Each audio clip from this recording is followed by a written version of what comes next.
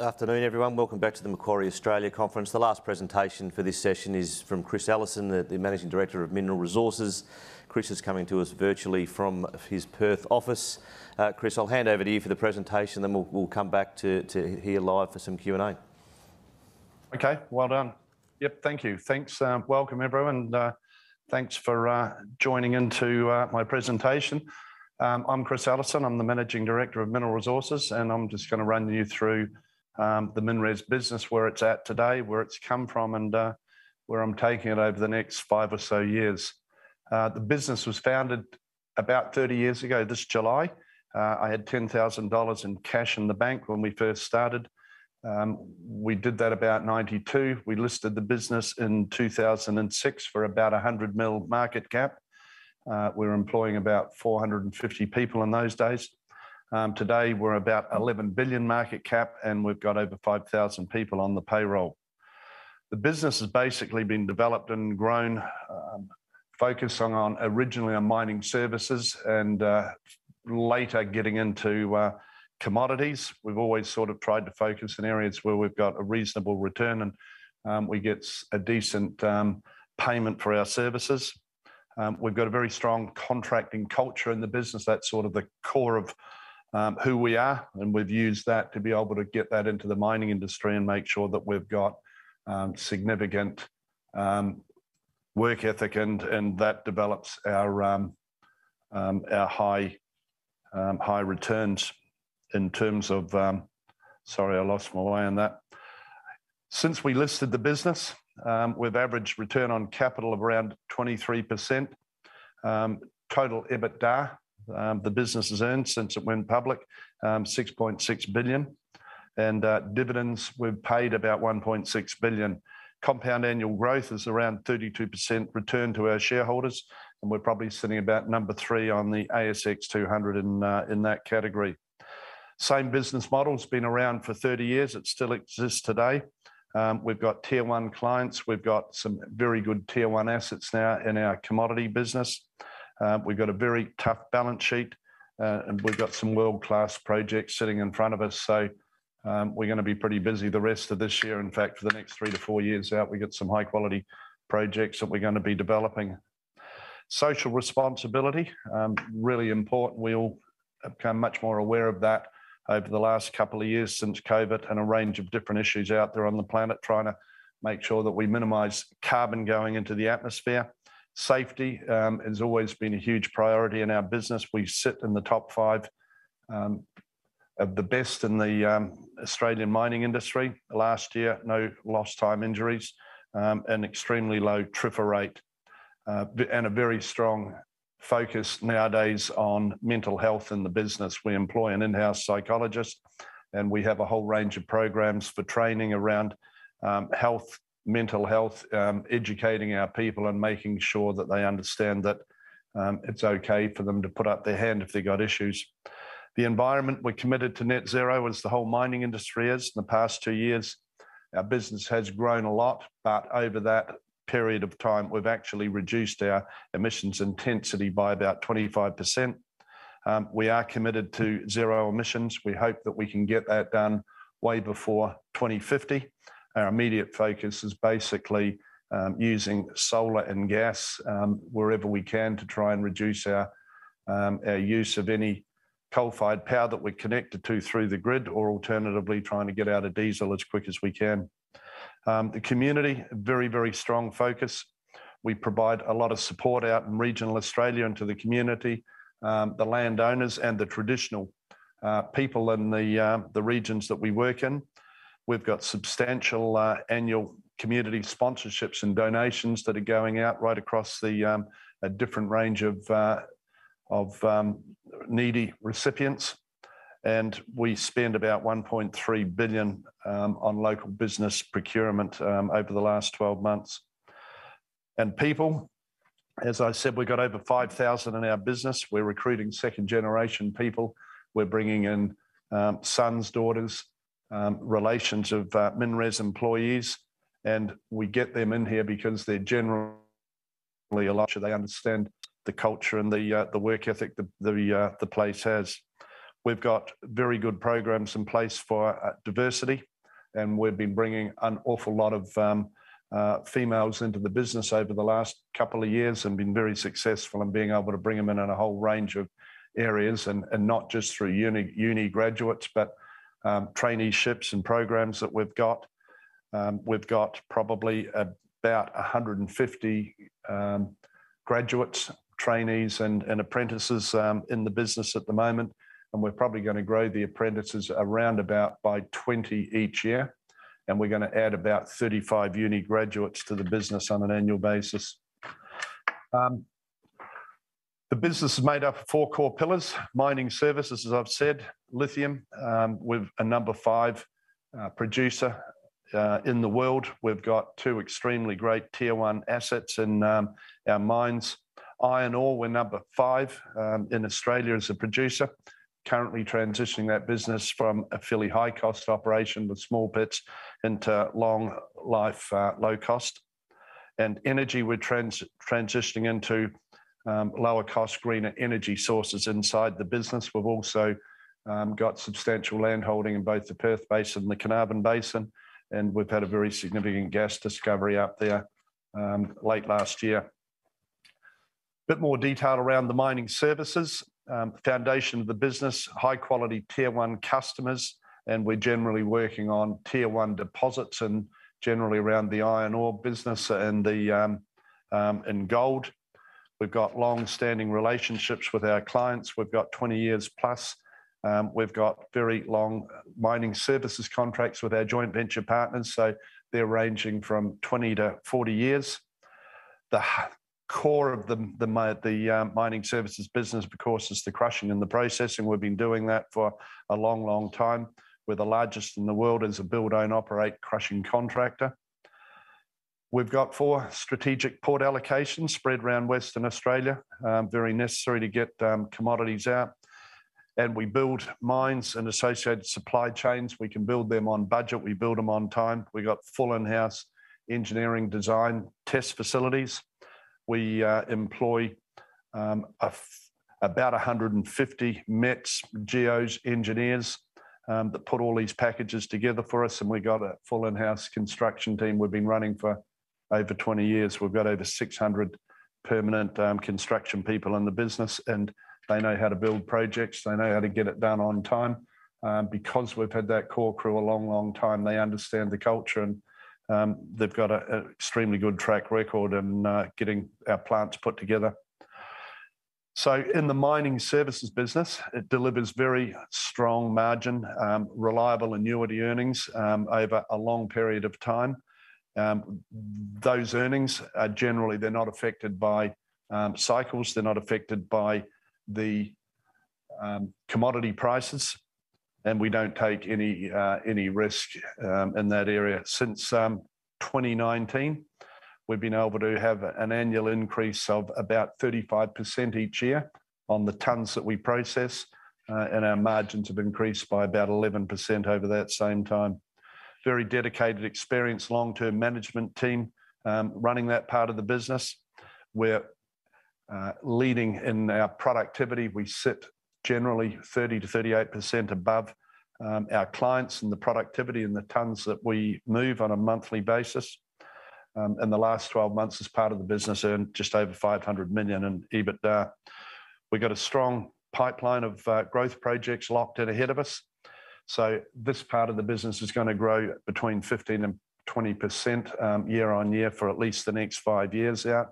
And the mining services business is going to double over the next 3 to 4 years. Lithium business, probably the most important commodity in decarbonising the world. There's no alternative commodity to lithium. It can't be replaced. There's no substitute. It's got extremely strong demand. Supply is in deficit, and adding up the cars that are going to get built over the next 5 to 7 years versus the supply, the known supply coming into the market, it looks like there's going to be a supply deficit for some time. I did read this morning, someone said that the price of lithium is going to fall later this year, so good luck with that prediction. Prices are up over 10 times over the last 18 months, and the increase in price. So the price of hydroxide's gone from around 10, 11,000 a tonne. And on the spot market, it's sitting up about 81,000. It doesn't seem to have hurt the industry. Batteries have gone up about 30% in that time. Cost of a Tesla has gone up about 10%, and they are incidentally probably the most profitable car manufacturer in the world. There's 5 hard rock mines operating today in Western Australia. One's got a fairly short life, and there's another one due to come on stream in the next couple of years. There's not a lot more production coming on behind that.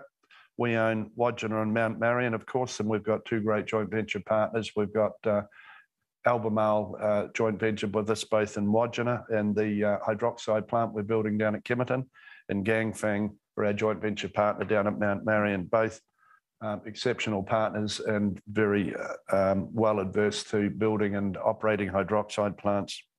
We've got a clear roadmap ahead of us and where we're heading in terms of hydroxide. So we're eventually going to convert all of our spod that we produce into hydroxide. That's about a 4-year journey. And in the meantime, between now and then, we're going to be selling any surplus spod that we've got into the spot market. Mount Marion, as I said, it's a tier 1 asset, 50-50 JV with Ganfeng. The plant down there was designed and built, and we run that as a mining services operation on behalf of the joint venture. It was originally designed to produce about 200,000 tonne of 6% spod. We've changed that over recent times. We've been running for over a year at a 450,000 tonne rate. That's mixed grade, so not all 6%. And we're just currently increasing that up to about 600,000 tonne run rate. Second stage of that development down there is going to be complete by December. So that'll give us a 900,000 tonne run rate coming out of Mount Marion. Again, it's mixed grade. So if you want to calculate that back to a 6%, it's about 620,000 tonnes equivalent coming out. And we took back our offtake agreement. So MinRes is now taking its own spod from Mount Marion. We're sending it up to China, and we've got a toll treating agreement up there with Ganfeng. So it's a short-term contract to the end of August. So we're just reorganising all of our lithium business. So that'll change again by the time we get back into September this year. Wodgina, it's one of the largest hard rock deposits in the world, very low strip ratio. The ore body's only drilled down to 500 metres, and we know it continues beyond 650 metres.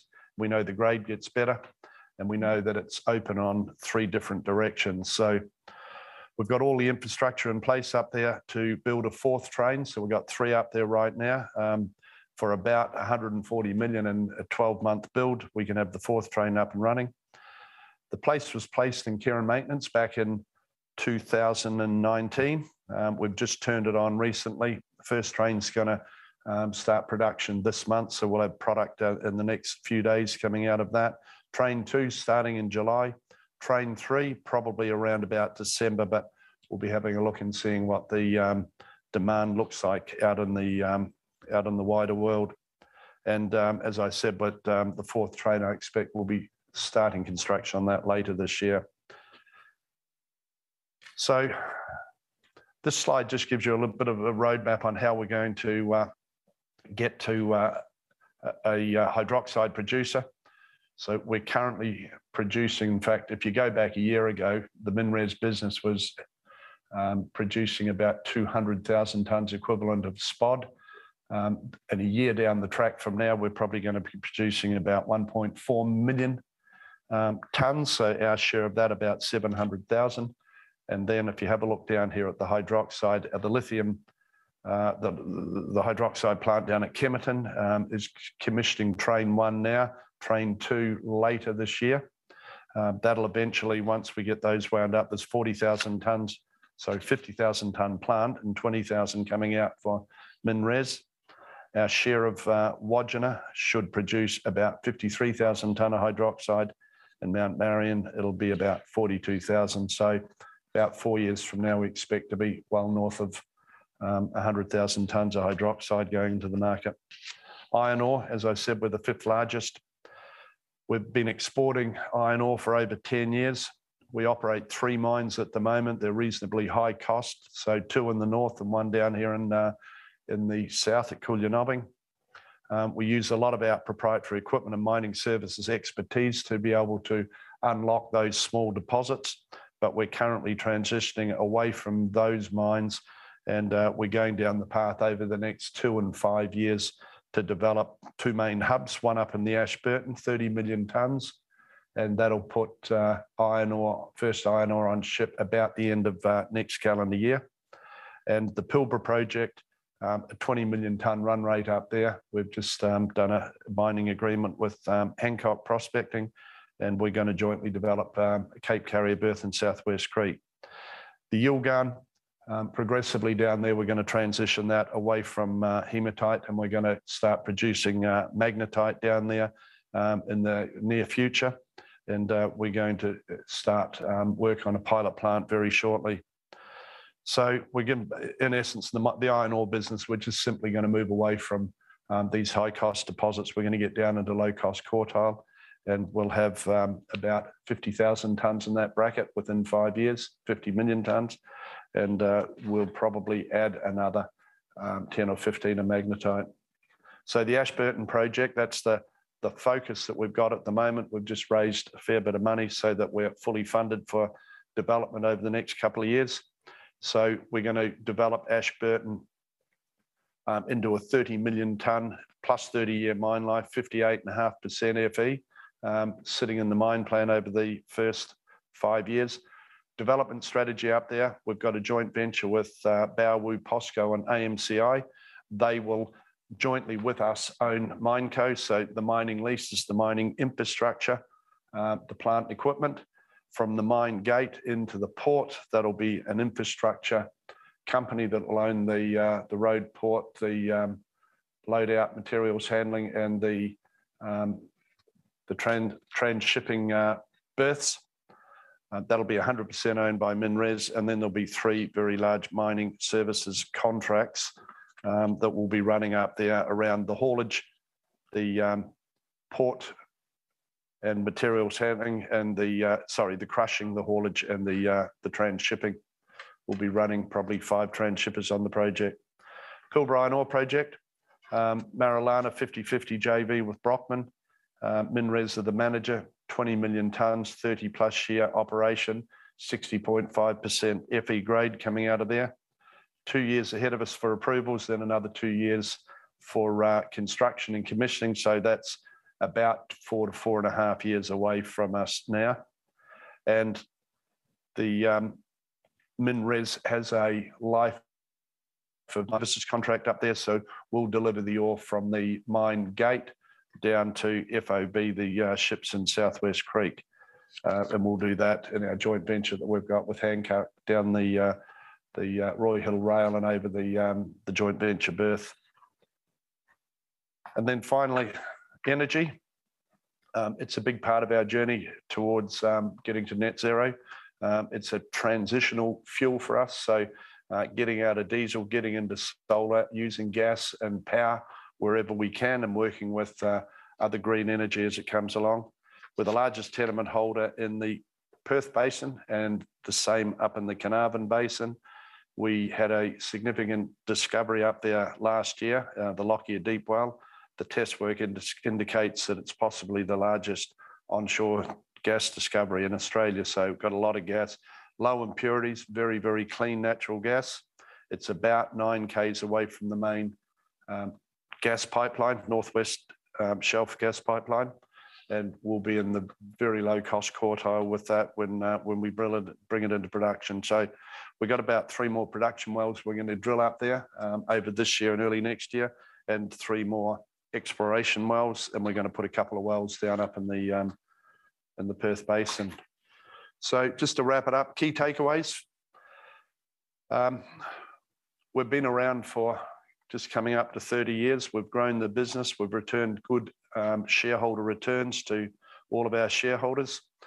We're going to continue the same strategy as we have for the last 3 decades. The difference now is we've got a bigger balance sheet and we've got good cash in the bank. The mining services business, it's going to double over the next 3 or so years. We're going to be a top 4 lithium producer globally within the next 4 to get our hydroxide plants up and running. Spot price has gone from $400 to $5,000 a tonne on the spot market. Hydroxide, we expect, as I said, to have all our downstreaming done within about the next 4 years. And the hydroxide price seems to be in a good place. No doubt it's not going to stay there forever. And the iron ore we're transitioning within the next 5 years will have probably in excess of 60 million tonnes of reasonable quality, but low-cost iron ore. And the gas, the energy side of our business gives us an awful lot of options for the future. So that sort of winds up where the business is at. So if there's any questions out there, more than happy to take them. Thanks, Chris. Great presentation. Just, I guess the first question on Marble and the discussions with Albemarle. I mean, they were pretty clear last year that not selling spodumene was sort of the plan, and they didn't want to go down that path. I mean, what was it? Just the economics and the spot price that became so attractive that sort of changed the view on selling spod out of Wodgina? Yeah, purely economics. I mean, we think that no doubt on these sort of prices that we're going to bank a lot of cash going forward. So we're going to turn all the mines into full production, and we're simply then going to either buy or build hydroxide plants to be able to take that capacity. But yeah, in the meantime, we're going to bank as much cash as we can. So there's no limit on how much spodumene you'll sell. It'll just be if the hydroxide plants take a bit longer, you just sell more spod in the meantime. Yeah, exactly. Yeah. Well, we're going to get the hydroxide plants acquired and built as quick as we can, but they are going to take time. But it'll go straight into the spod market. Any surplus spod, we'll just sell it. And Albemarle's previously disclosed, they're building 2 50,000-tonne plants in China, plus they bought another 30,000-tonne one last year. I mean, are they the likely destination points for Wodgina, or is there different plants beyond that? Yeah, look, we're going to feed, Kemerton's going to be fed from Greenbushes. But the Wodgina, yeah, certainly it's probably going to head in that direction. I mean, there is, look, from the MinRes side, we've been having some really good discussion with Albemarle on building more capacity here in Australia, and from MinRes and now from Albemarle, we're very keen to explore the possibility of putting a 50,000-tonne plant up in the north. I mean, it makes a lot of sense. We've got a great site up there, and we've got the capacity to put a plant there. And I think through the MinRes construction capability, I think we can get one done up there for a number that'll work for the JV. Kemerton, those obviously cost them a lot more than they'd anticipated. I mean, where's that at with the ramp up? When we're seeing issues with the Kwinana plant with IGO in terms of product quality, are they at that stage now where they're starting to produce hydroxide, or is that still a few months off? Yeah, we've been hit pretty hard with the construction down there, simply because we were getting parts made all around the world, and the supply chain, the shipping, all of those issues that everyone sort of faced, and it's blown the cost out as well. But look, they're putting feed into train 1 now, and the good thing with what Albemarle have built down there, it's pretty much a carbon copy of what they're running up in China, and they've also brought some of their people up in China down to help with the commissioning. So, we're not expecting to have too many issues around that. How do you think about the economics of that, given you're now having to pay, I think the original thought process was there may be a swap deal or something on tonnes, but you're now having to pay spot spodumene prices out of Greenbushes into there. I mean, it does erode the margin a bit. Well, it does 2 things. I mean, it gives us an offtake out of Greenbushes, and it's close by down there. But yeah, look, at the same time, we can offset that fairly simply. We've got tonnes coming out of Mount Marion. And look, at the end of the day, it doesn't matter for us in the future, the spot price on the spod. We're more interested in the hydroxide. So you're on Mount Marion, I mean, you've got that short-term deal with Ganfeng. Is it likely to turn into an extension of that, or is there some opportunity here to use that Mount Marion tonnes to offset what you're consuming at Greenbushes back into Albemarle or something like that? A work in progress on where we're heading with that. But look, there is a good opportunity there with Ganfeng have got the capacity to extend that arrangement we got with them. But we got that in place. I mean, at the moment, we're basically completely changing our lithium business internally and with our JV partners. So we've sort of had a lot of balls in the air lately. So I just kicked that out down to the end of August so that we can get some breathing time, and we'll figure out what to do with that over the next sort of 30 to 60 days. But whatever we do, we'll keep toll treating that, and our relationship with Ganfeng's very strong. And on the gas discovery at Lockyer, I mean, it's, as you say, it was probably the biggest thing that we've seen. I mean, how much gas do you think you could get producing out of there? I mean, obviously more than you'd consume yourself, so it's going to become its own revenue and profit centre, I presume. Yeah, I mean, in our style, I mean, we like to be able to get these projects into production reasonably quickly so we can start getting some cash flow out of them and they pay for themselves.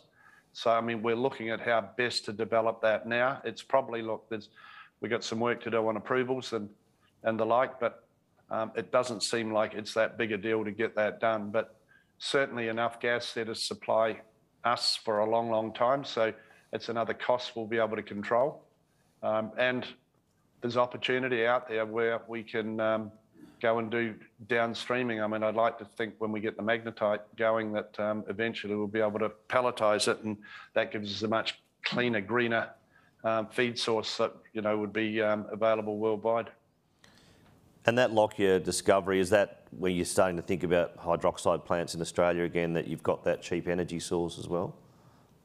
Yeah, absolutely. And look, the good thing with the location of that discovery is that we can put downstream plants, we can put it pretty much anywhere on the west coast in Geraldton or Port Hedland. We can move the gas in any direction we want. In fact, it's cheaper to move it north than it is to pump it south. And then on the Ashburton project, I mean, you sort of fleshed out a little bit that, you know, the mine capex is going to be shared amongst the various owners of the Red Hill JV, I guess. But then the capital cost of that whole project, I mean, how comfortable are you with it? I mean, there's a lot of inflationary pressures in WA at the moment. No, look, we're really comfortable with that. I mean, we've been building, we've done a couple of 100 Ks of off-highway haul road over the last 2 or 3 years. I mean, we've got over 600 good guys in-house on construction. So there's no real risk on that. It's flat. There's no science in building the road. We're going to put a CSI crushing plant up there. It'll be capable of doing about 35 million tonne. We've sized everything up there. It's got a nameplate of 30, but we've sized all the equipment to do 35. So nothing technically challenging up there. Even the dredging, we're running transshippers. So the dredging's $1 million exercise. So, you know, just it's a low risk project. And what's the ultimate potential there? I mean, if you're just using transshippers, I presume 30 million tonnes isn't the limit. You could push it well beyond that. Yeah, look, I think we've done some work around 55 to 60 and we can get out there fairly easily. But I think probably beyond that, you know, you might get out to about 75. But there's certainly a lot of ore in that part of the world. It's sort of where there's been a bunch of stranded tonnes for a long, long time, and it's sort of it's giving us the supply chain now to unlock them. And the Port Hedland Southwest Creek project with Marillana, is that the 2-year approvals process? Seems pretty long to me, but I guess it then ties in nicely that Ashburton pays for the capex. I mean, is that the sort of deliberate strategy with that? Yeah, no, I mean, it really is about 2 years of approvals. We've got to get approvals down around the harbour.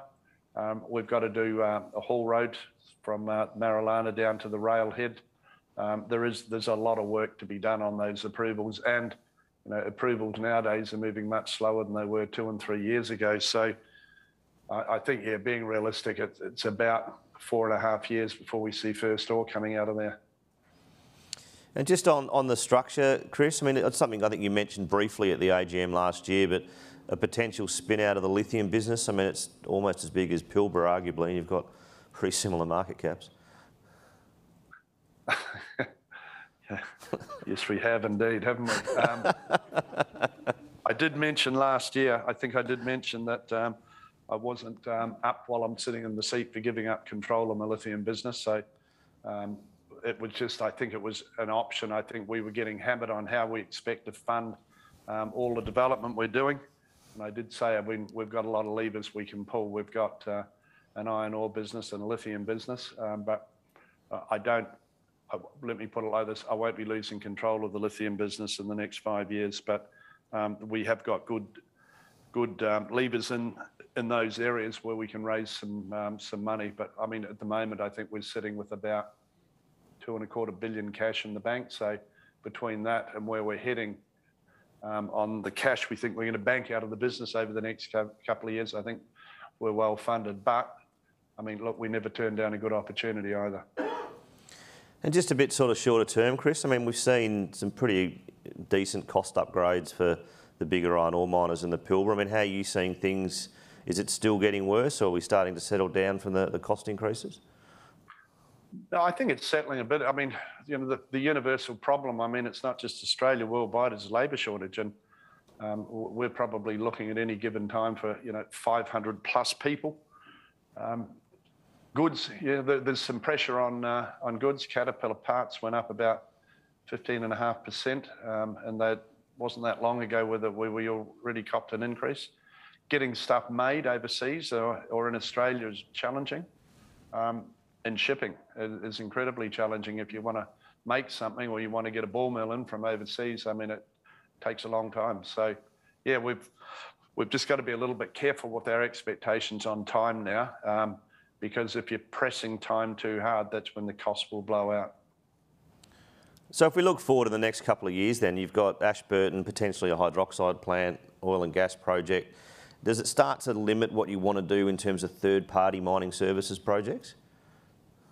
Not at all, no. That's our mining services is the passion in the business. I mean, that kind of keeps us agile. I mean, we chase down every crushing contract that's out there, and big or small, we want to continue to win them. So we're doing that. We're doing a reasonable amount of mining, drill and blast and mining for some of our tier one clients, and developing the joint ventures. One of the skill sets that we bring to the table, like this Ashburton project, is that we can come along and we can put a 35 million tonne plant on site, no capital for our JV partners. We'll do all the haulage. We've designed the transshippers. We're going to operate them as a mining services business. So we bring that skill set, but we're also moving those tonnes at a number that the mining services industry can't do. I mean, we've got a unique crushing plant.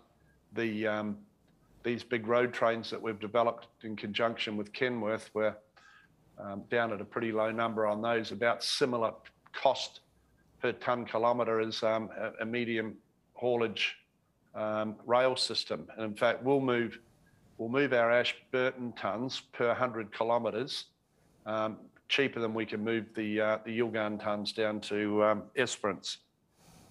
So, yeah, we bring a lot to the table with our mining services, but I mean, that part of the business, as I said earlier, I mean, that's going to more than double over the next three or so years. And that's from stuff we got locked in. And there's a lot of other work out there that we're sort of chasing down. Okay, just on the Yilgarn, Chris, I mean, the tonnes there are, I guess, slightly lower than what you'd originally sort of put out to the market. You obviously didn't pay anything for the asset, but what has been the limiting issue there on getting those tonnes out?